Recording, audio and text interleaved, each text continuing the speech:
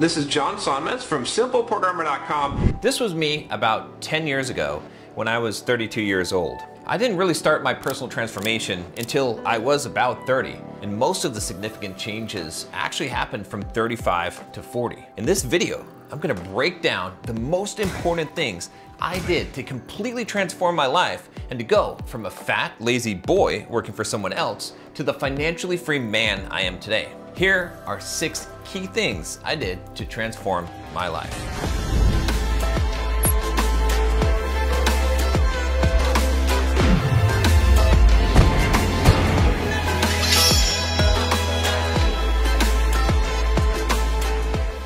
By the time I reached my 30s, I was lazy and fat. I'd worked hard in high school to build a decent physique by going to the gym and lifting weights and running a few times a week. But by my mid to late 20s, I'd let most of that go and I was really out of shape. The pivotal moment for me came when I went to the store to buy some size 46 jeans because my size 44 pants didn't fit me anymore. I had to admit I had gotten fat. I made a vow that I was going to change around my entire life and I was gonna stop putting off getting into shape. I started running again with the plan of losing 5 pounds every 2 weeks, and within a year, I went from over 300 pounds to 189 pounds.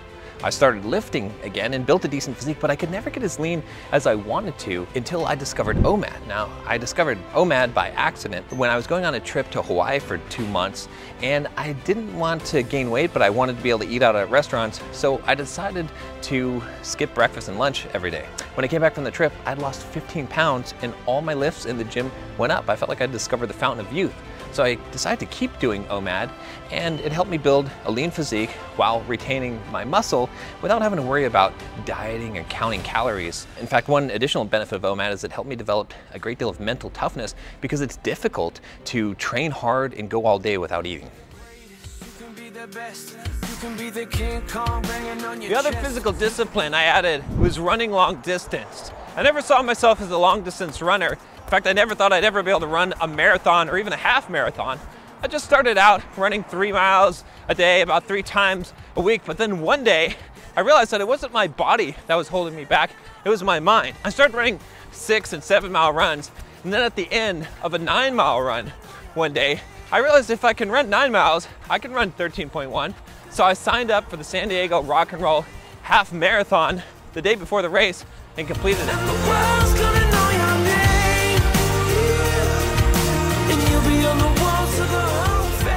I worked my way up to marathon distance and ran my first marathon, swearing that I'd never do it again. But fast forwarded to today, and I've run 6 full marathons and 1 50-mile race. Now, did all that running and pushing myself to my physical limits cause me to lose some weight and burn some extra calories? Maybe, but that's not the point. Running that many miles and pushing myself to my physical limits helped me in other areas. The physical discipline developed my mental toughness and helped me in all other areas of my life. You learn a lot about yourself when you run 50 miles. In addition, pushing myself to my physical limits greatly improved my self-confidence. I felt good about myself because I was working hard. And when you feel good about yourself, you seek to improve yourself even more. Speaking of running, want to know what I did during those long, boring 4 to 5 hour runs? I read books. Well, technically I listened to them, but for all practical purposes, it's the same thing. Perhaps the most important thing I did to transform my life in my 30s was reading literally hundreds of books. Running for hours every week allowed me to finish a couple of books a week. I gradually would increase the speed of the audiobooks until I reached an average speed of 3x. And I know that might seem impossible, but now when I listen to books at 3x speeds, it just sounds normal to me. I'm planning a separate video where I go over the 100 best books of all time, but the most pivotal books for me were books that focused on personal development and philosophy, especially Stoic philosophy. I remember going for a run when I was in Hawaii and reading The Obstacle is the Way by Ryan Holiday. I reread it 3 or 4 times immediately because it was so good. That book introduced me to Stoic philosophy, which had a huge impact on my life. Another pivotal book for me was Steven Pressfield's The War of Art. That book helped me overcome procrastination better than anything else I've ever encountered. I listened to the audiobook of Jesse Itzler's Living with a Seal on a 10-mile run at a time when I thought running a marathon was impossible for me. That book taught me that I was mentally weaker than I thought, and the very next day I ran 26.2 miles because I knew I was capable of it. If you're interested in the complete list of the best 100 books when I create that video, make sure you subscribe and turn on the bell notifications. I am a huge procrastinator. When I was younger, I was diagnosed with ADHD and given Ritalin to help me focus. But as an adult, I've had to learn ways to become more productive and focus on my own. The first productivity system that seemed to work for me was one developed by David Allen called Getting Things Done. This system worked pretty well, but it didn't completely fix my problems of procrastination, so I sought to build my own. I combined a software development methodology known as Kanban with some of what I learned from Getting Things Done and a time management system called the Pomodoro technique to create my own productivity system, which I still use to this day. I have a video on exactly how the system works in the description below. One of the key parts of the system was using the Pomodoro technique to set aside focused blocks of work to focus on one task and only one task at a time. I also explicitly planned out my entire week and each day, so I always knew what I was going to work on next. Once I fully implemented the system, I was able to get 5 to 10 times as much work done in a week. This allowed me to greatly grow my side business income and eventually quit my job. Speaking of quitting my job, let's talk about how I transformed my financial life. I started investing in real estate in my 20s, but I didn't really buy my big investments until my late 20s to early 30s. What really fueled my growth in my real estate investments and overall wealth was building and growing my business. Using my productivity system, I hustled hard to grow first Simple Programmer and then Bulldog Mindset. But even before that, I started out by making developer training courses for a company called Pluralsight. I created over 50 courses in a few years and was paid royalties on those courses for a long time afterward. I took the money I was making from my business ventures and used that money to buy more real estate and eventually pay off the real estate I had bought until I reached a point of passive income where I could officially quit my job. Now, I make about $15,000 per month passively from those real estate investments using a system that I call the well that never runs dry. If you want some help doing exactly what I did and becoming financially free while you're still young, click the link in the description to book a quick call and we can talk about the best way for you to achieve it. I have very limited availability, so please only book a call if you're serious about doing the work required to become financially free.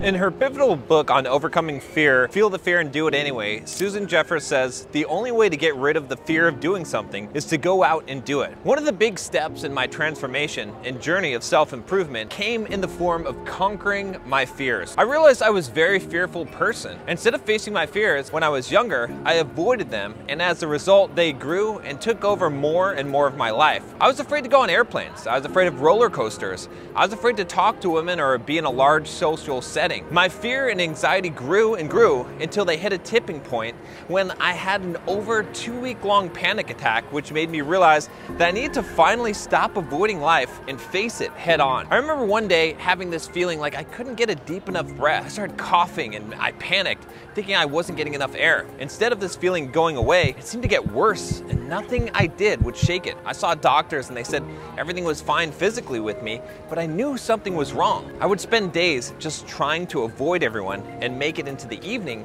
where I could sit in a bathtub and pass time until I could go to sleep and be at peace. I legitimately thought my life was over. I could not function for over 2 weeks despite everything I tried. Finally, I found someone on the internet talking about panic attacks, and he said instead of trying to avoid them and distract yourself, make yourself fully feel the panic and in fact turn the dial on the fear up to an 11. I figured I had nothing to lose by trying it, so I did. And believe it or not, I was almost instantly cured. Apparently, when you let yourself feel the feelings of fear and you try to make them even more intense, you reach the limit of the intensity of those feelings and you realize that it can't go any higher. It's actually not so bad. That breaks the cycle and the fear goes away. The next week, I was on a plane trying the same technique to get over the fear, and it worked perfectly. I flew to Tampa and went to an amusement park, Busch Gardens, known for having some crazy roller coasters. I rode every single ride. My greatest fear of all was talking to women, but I was able to conquer that one as well. I got really good at going up to women wherever I saw them and starting a conversation with them. I end up going from socially awkward to literally going out to Vegas and teaching other guys how to pick up women. All of this transformation happened because I decided to conquer my fears instead of letting them conquer me. Remember, you can't control fear. Fear is an emotion that is outside of your control, but what you can always choose to do in any moment is have courage. And the more you exercise it, the stronger it will get. No true transformation can occur unless you can change your mindset. Without changing your mindset, all changes are temporary and you will revert to your former habits and form. Bulldog Mindset is a result of the mindset change I had in my 30s, which enabled all the other transformations to occur. The biggest mindset change I made was getting rid of the victim mindset. I always thought about what other people were doing to me or how life was unfair. I began to realize that even though life might not be fair, as a man, my life was my responsibility and no one else's. I decided to abandon the victim mindset and I traded it for what I call the Bulldog Mindset. The mindset of taking ownership of your own life and everything in it. Another huge mindset shift was how I let people treat me and my expectations for others. I was often disappointed in people because I put my expectations on them instead of just letting them do what they were going to do and then acting accordingly. I spent so much mental and emotional effort trying to control people in situations until I finally let go. I traded my expectations for standards. Expectations are burdens you put on other people. Standards are what you hold for yourself. I stopped letting people guilt me or make me feel bad, and I stopped doing anything out of obligation.